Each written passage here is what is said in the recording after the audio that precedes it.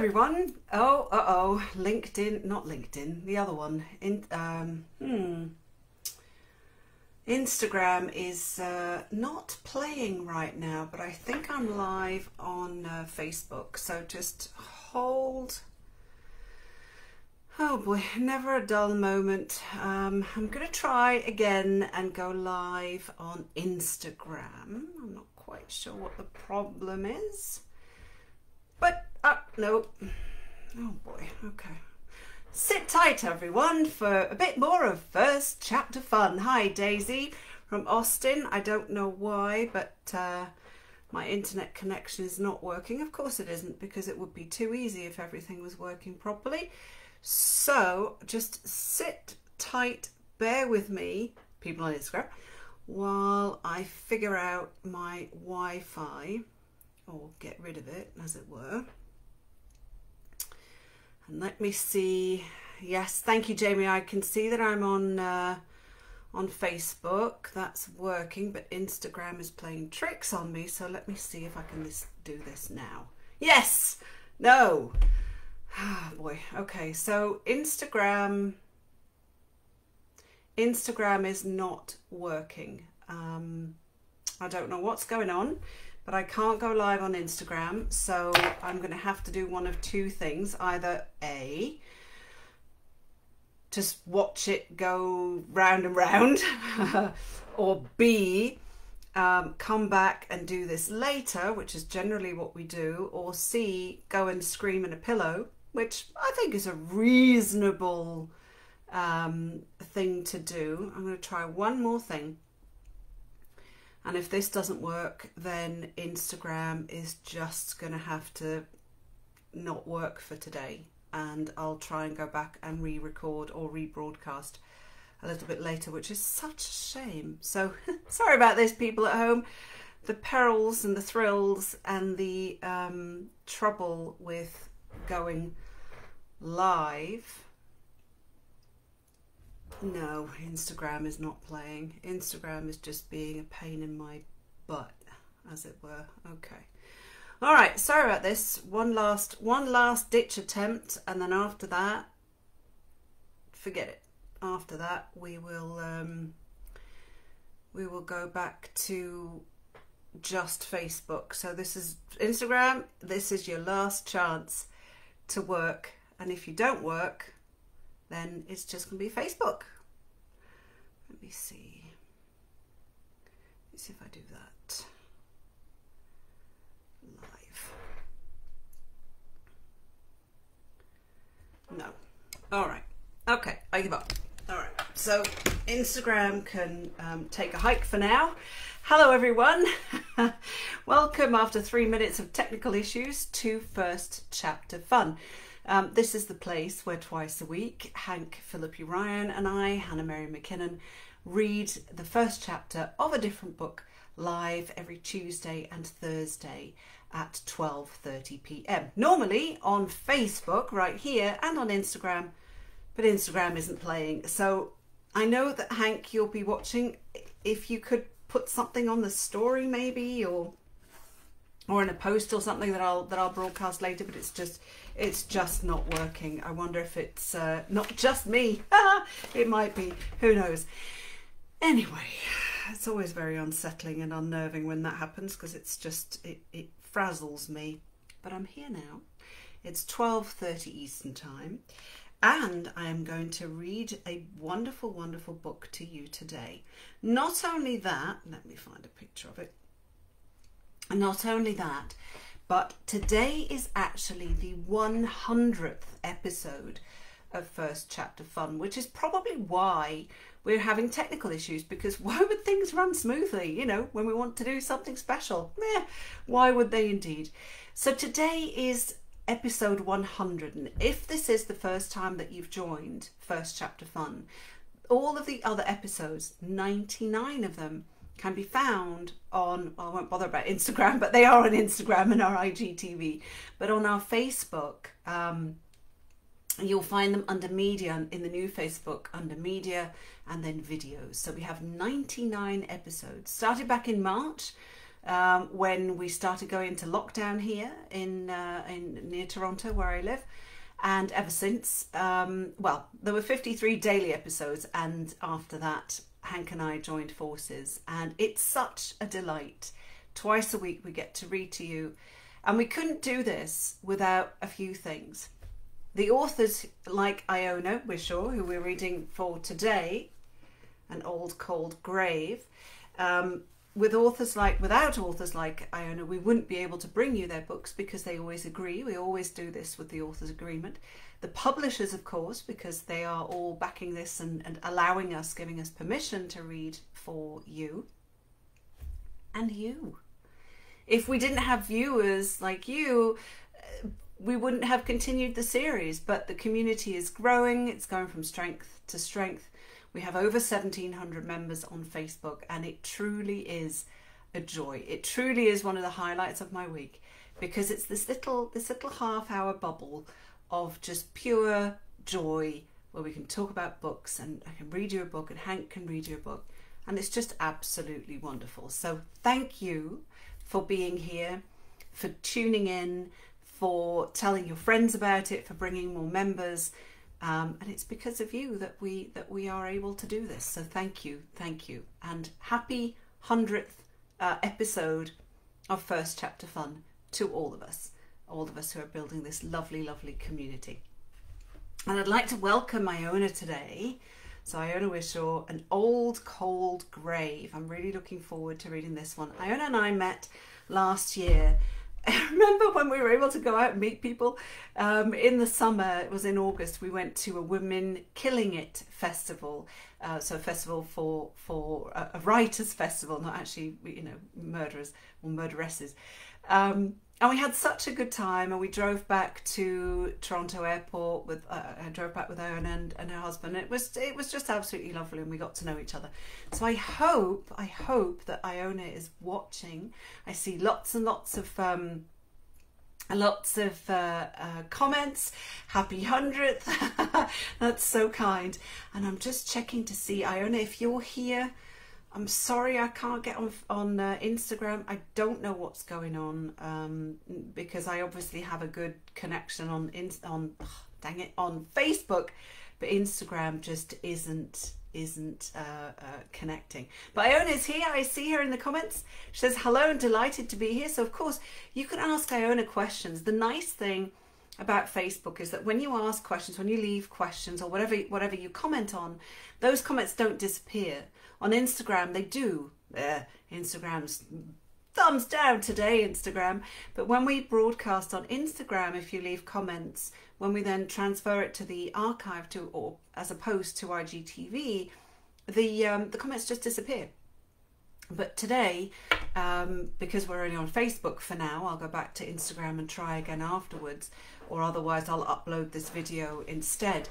Everything will stay. So you can ask Iona lots and lots of questions about where she gets her inspiration from, or this is the third book in the series of 7. So there are 7 books, but you don't have to read them in order. You can read them in any order you wish. You might start off with book, I don't know, 7, and then go back to the beginning. So how is everyone? How is everyone doing? COVID cases are on the rise here still. They seem to be stabilising again, but we've just hunkered down, and poor kids, they go to school mornings only, but you know, they're not seeing any of their friends otherwise. It's just, anyway, we have our little First Chapter Fun bubble twice a week, don't we? So let's not even talk about COVID. Let's not even think about it for the next half an hour. But I do hope you're well. I made some soup yesterday. I made vegetable soup. I'm going to make some creamy tomato soup over the weekend. So it's that kind of weather. It's nice weather. It was horrible yesterday, but it's nice weather, but it's cooling off. The clocks are going to go backwards soon, so we'll gain an hour, which is always fun. But it's that kind of soupy, you know, leaves on the trees are all turning, and I like fall, sorry, I do. I love the run up to Christmas. We celebrate Christmas. I'm not so much a fan of January and February because it's just cold and miserable most of the time. If there's snow, then that'd be great. I'll go and do some cross-country skiing or downhill. But let's see. Anyway, enough of the babble. Let me introduce you to Iona Whishaw and her wonderful book, An Old Cold Grave. All right, here we go. Iona Whishaw is the best-selling author of the popular Lane Winslow Mysteries series, set in post-war Canada. Her books, originally inspired by her own mother and grandfather's history as spies in two world wars, have appeared consistently on bestseller lists across Canada. A Lefty Award nominee for mystery writing, she has an MFA from the University of British Columbia. In addition to her mystery series, she writes poetry and has written a children's book called Henry and the Cow Problem. I have to look that one up. She's spent 40 years as a social service worker, teacher, and award-winning high school principal. She lives in Vancouver, Canada, with her artist husband and enjoys her hobbies of playing with a Balkan dance band, baking, and admiring her grandsons, which I think is lovely. Now, episode 100, there's a couple of things. Sometimes we do giveaways, and we do have one for you today. So if you would like to win a copy of, and Iona said whichever book you like, it could be this one, it could be the first one in the series, it could be whichever one you choose, please leave a comment for Iona on Facebook and you will be entered for a chance to win whichever copy of the book you like. Brackets not affiliated with Facebook. I have to put that in there. Also, because it's the 100th episode, Hank and I are going to give away a book each as well. I'm going to give away a copy of Sister Dear, a signed copy, or you can have The Neighbours if you like. I'm not sure if I have any of her Secret Son left, but either one of those two. And Hank is going to give away a copy of The First to Lie. So, not to the same person, but 3 different books for 3 different people. Leave us a comment. You can even put which book you'd like to be entered for a chance to win.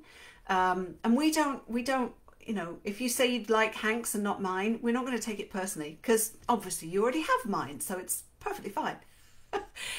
So in all seriousness, 3 books, one of Iona's, Hank's The First to Lie, or perhaps a different one if you already have that one, and mine, Sister Dear, or The Neighbours. So just pop a comment in, tell us which one you'd like to read, and we will choose not 1, not 2, but 3 different winners. And I'm sorry if this is being posted to Facebook later, not Facebook, dang it, Instagram later, but it's going to be a Facebook giveaway today.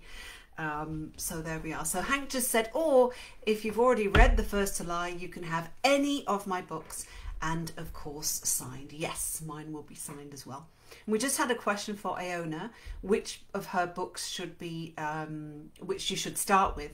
And she said, it's nice to start with A Killer in King's Cove, the first one, but you don't have to. I know you don't have to read them in order, because I asked Iona first. All right. So isn't that a lovely cover? An Old Cold Grave by Iona Whishaw. That was a lot of ado here this morning. Normally we only do about 5 minutes of ado, but the technical issues obviously were a pain in the butt. Mine specifically. These glasses. All right, so let me tell you about An Old Cold Grave, which Kirkus Reviews called above the ordinary, and the Globe and Mail said is a charmer, a cleverly plotted story with a delightful setting and amusing characters. Once again, Whishaw keeps us guessing to the end. And this book, this one, as I mentioned, is the 3rd in the series, and it published in 2017. So you don't have to wait until you get a copy. You can see my stupid ring light in my glasses, can't you? I'm gonna have to put my head down. So embarrassing. All right, we're between friends, who cares? All right, so let me read you the blurb, or the back cover copy of An Old Cold Grave by Iona Whishaw. Even the smallest, most idyllic communities have dangerous secrets. When the Hughes ladies discover the skeletal remains of a child in their root cellar, everyone is gripped by different and painful questions. Who could the child be? Why were they not buried in the local cemetery? Who and where is the killer? Despite Lane Winslow's desire to distance herself from her wartime career as British intelligence, she's recruited to aid in the decades-old cold case investigation. While uncovering dark truths about her new home and navigating a perplexing relationship with Inspector Darling, she makes a discovery that puts her in grave danger. So, before I read you the first chapter, don't forget, not right now, but don't forget to go and connect with Iona. So you'll find her on Facebook, Iona Whishaw, author, Whishaw. On Instagram, she's IT Whishaw, and on Twitter, Iona Whishaw. And her website, where you'll find all those details, ionawishaw.com. Dead easy. And you'll see it actually in the description of the video, so you'll find it, but don't do it right now. So thank you, Iona, for letting us do this for you today, and of course to Touchwood Editions, Iona's wonderful publisher. I don't need my glasses because it's in large print, yay! So let me read you chapter 1 of An Old Cold Grave by Iona Whishaw. So hunker down and let me read to you. This is chapter 1. It wasn't quite the first day of spring. Excuse me. Oh dear.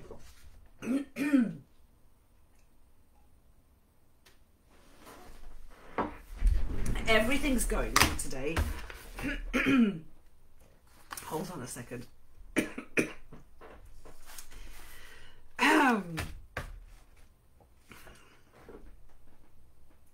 Never a dull moment.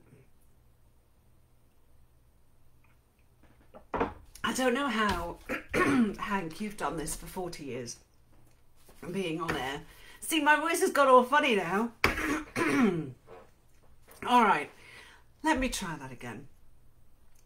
This is An Old Cold Grave by Iona Whishaw. Chapter 1. It wasn't quite the first day of spring, but the air had a softness, a promise of coming warmth that made the people in King's Cove want to do things. Tidy up the garden, go through the sock drawer, fling open the windows to air out the house. Nothing in the splashes of sunlight stretching across the dormered gardens suggested that it was a good day to be confronted with the spectre of death. Gwen Hughes, a woman in her 50s, who had lived in the same house since she was a child with her sister Mabel and their mother Gladys, stood in the root cellar, scowling in the dim light thrown by the single electric light bulb hanging from the wood joist on the ceiling. Her gaze was directed at the wooden shelves that lined either side of the cellar. Vegetables and fruit in tall blue-green glass canning jars stood on the top shelves, and jams and jellies in small jars occupied the bottom shelf. On the other side, wooden boxes containing root vegetables and apples were arranged along 2 planks that kept them above the dirt floor. A bowl of eggs sat nearest the door. There was a funny smell, and it was this that was causing Gwen to search accusingly among the jars for the culprit, the eggs having already been exonerated. No one had given the place a good going over since the previous fall, when most of what was in there had been laid away to keep the Hughes women fed over the winter. Much to the surprise of Gwen and Mabel, it was their octogenarian mother who had suggested the purchase of a small refrigerator a couple of years earlier. But they found very little use for it besides storing milk and setting butterscotch puddings, a great favourite of hers. The rest of their provisions they kept in the root cellar, as they had for over 40 years, with no difficulty at all, thank you very much. Gwen pulled jars of runner beans forward and shone her flashlight into the dark behind them with a small victorious "Aha!" She found carrots labelled 1944 that they had not gotten to within the year, as they ought. "I told her," she said out loud. She took off her woolen pullover, set it on a box of apples, and began to rearrange the jars, moving those they had canned the summer before to the back. There were 4 jars of carrots from 1944, 3 years before. She didn't like to waste them, but didn't like to eat them either. 1 year, that was her rule. She put them on the floor by the door and went back to her arranging. As she worked her way along the shelf, she identified one element of the smell: vinegar. At the backmost corner she saw where the difficulty lay. Part of the sod roof had fallen through the beams that made up the wood frame of the cellar and broken several jars. Pickled beans and beets and some canned carrots lay quietly mouldering on the shelf among the broken shards of glass. Feeling sheepish about how quick she was to blame her sister, she removed all the sound jars, stacked them on shelves on one side, and contemplated the damage. The glass would have to be swept up and the sod repacked. Perhaps Robin could come and reinforce the roof a bit. She knew she or Mabel could do it quite well enough, but old Robin Harris would be hurt not to be called out for doing this sort of thing. Gwen pushed open the cellar door, and the family's 2 cocker spaniels rushed from where they were lying at the front door of the house to the top of the steps, wagging expectantly. "Get away, get along with you," she said, waving her arms at them. In the mudroom she found what she was looking for: a dustpan, a small whisk broom, and a pair of leather gardening gloves. "Mabel," she called into the kitchen, "the bloody roof has sunk on the back side of the root cellar and broken some jars. You didn't notice it, I don't suppose, last time you were in there?" Mabel looked up from where she was kneading bread. "And I suppose if I had, I would have left it like that for someone else to clean up," she said. "And mind the eggs when you're in there. I put them up on the left next to the potatoes. And I found 4 jars of carrots from nearly 3 years ago. I thought we agreed we had to get to the vegetables within the year. I don't know why you bother canning carrots anyway. We have a whole box of them. They're a root vegetable. They keep perfectly well. God knows what other horrors I'll find in there," Gwen countered. "I'm going to sweep up the glass and the rotting vegetables, but Robin is going to have to come up and have a look. Can you telephone him?" Mabel turned the mass of dough into a basin, threw a dishcloth over it, and wiped her hands on her apron. She did the baking, and Gwen handled the contents of the cellar. "I heard him and his noisy tractor at the upper orchard not 20 minutes ago." She pulled on a sweater and sat on the bench in the mudroom to thrust her wool-stockinged feet into her Wellington boots. "I'll go up and see if he'll come look at it. Mother's napping. You can give the carrots to the pigs." She pushed open the screen door and called, "Come on, you 2, to the dogs, and set off across the garden toward the orchard. Gwen watched her sister and the dogs disappearing into the orchard and breathed in. It was early March, and the world was beginning to wake up. There had been 4 fine days in a row, and the furrows left by Robin's tractor in the ground, muddy from the early spring rains, were nearly dry. A few chives poked out of the soil in the herb garden, and the vegetable garden wanted turning over to ready it for the aged manure they had collected from the 2 pigs and the chickens. She pushed open the door to the root cellar, propped it up with a box of apples, and got to work. She had an old apple basket, which she perched on the shelf below the mess, and began to sweep the dirt, mouldy food, and glass into it.